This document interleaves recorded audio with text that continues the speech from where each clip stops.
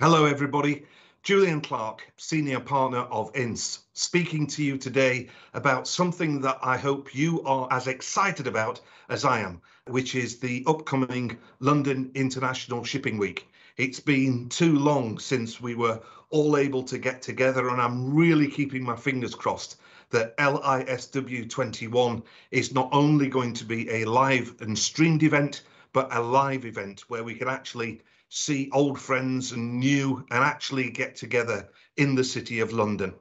Now, in LISW, we will be doing some fantastic things. There'll be some great presentations, some amazing speakers, and we'll be talking about the industry and the challenges that the industry faces.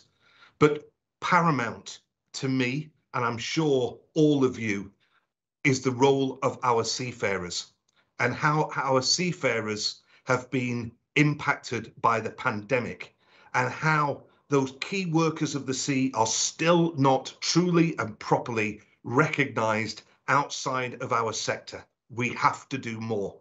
You'll be aware that we recently launched a campaign to raise awareness for the seafarers, our Sing for Seafarers campaign. If you haven't already seen that, please Google Sing for Seafarers and download that track that we recorded with a global choir, including the voices of seafarers, and also make a donation to the 4 charities to recognise the role of seafarers. But in London International Shipping Week, to recognise the role of the maritime community, we will be holding an awards ceremony on the Tuesday evening with the 4 maritime charities and the National Maritime Museum in Greenwich on board the HQS Wellington. Nominations are now out, so you can nominate the owner, the master mariner, and the crew member that have made the greatest contribution to the COVID crisis and dealing with COVID.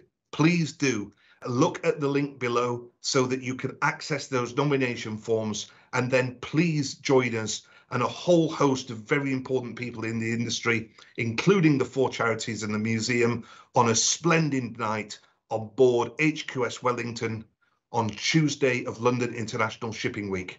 Support our seafarers. Thank you.